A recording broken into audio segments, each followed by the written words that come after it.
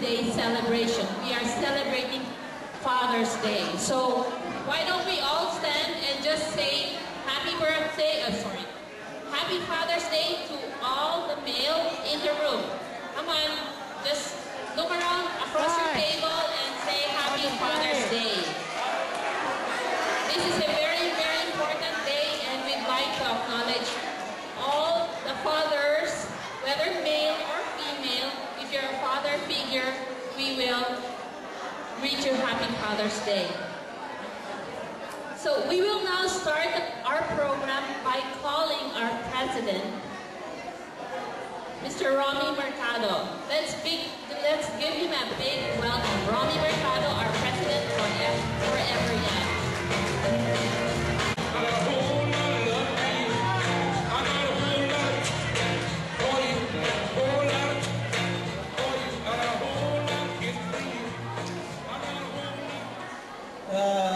Kamusta na ho kayo lahat? Okay ba? Nakikita nyo naman yung mga naggagandahan natin mga contestant sa international costume. Welcome to our monthly social function. Maligayang pagdalo sa inyong lahat, sa mga pagdalo nyo rito sa ating 4 na taon na natin ginagawa ito, yung International Costume Event. And yung the past 2 years, alam nyo naman, napanalunan nyo ni Norma. Sumunod, yung nakaraang taon, na-dislodge si Norma.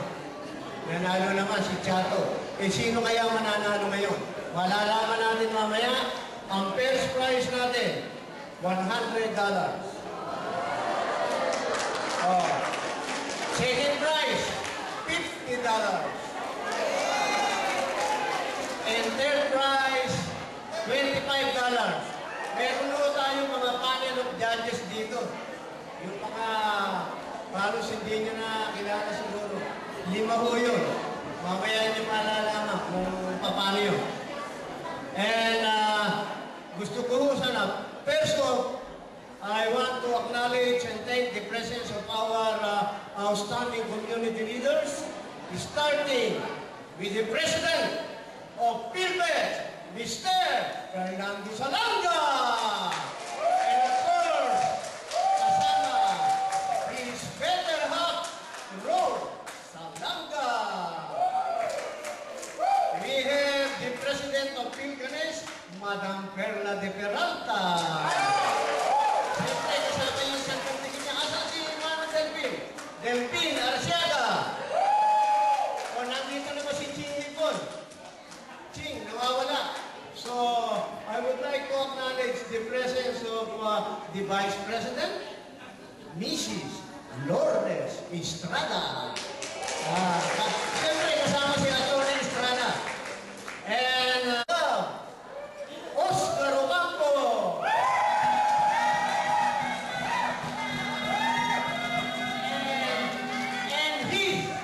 And his only lady, Tessie Ocampo.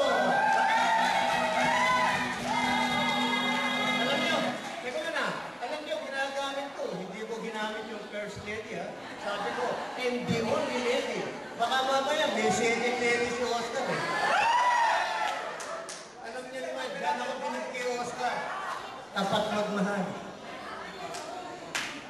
And, ang susunod po natin pagtitipon dito ay July 5. July 5, dito rin sa Alpine Club. Ang susunod pong pagtitipon ng Forever Young, July 5. And then, ang susunod po sa atin, yung Canadian Diabetes.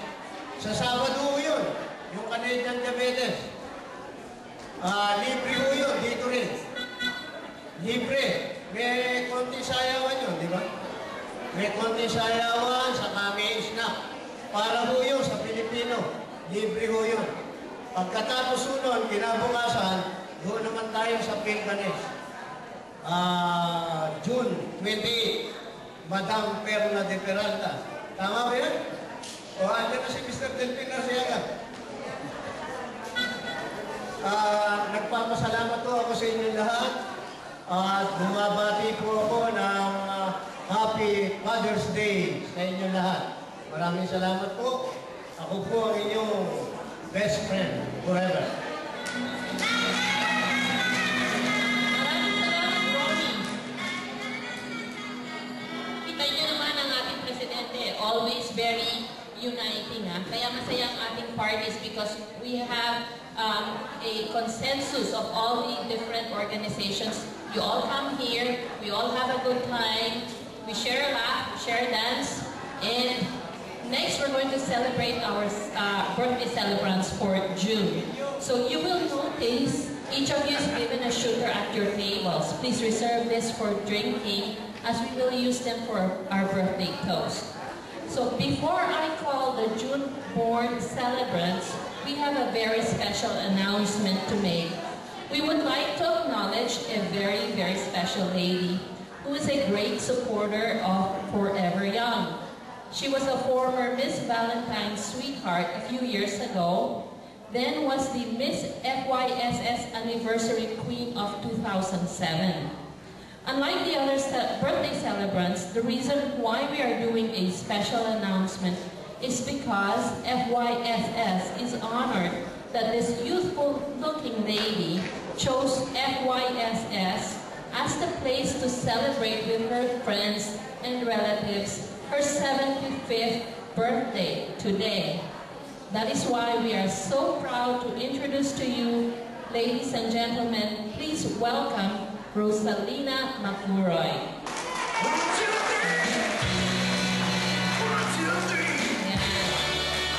She has sets of friends here, friends and relatives, to offer her a bouquet of flowers. And this includes Lydia and Helen and Milan.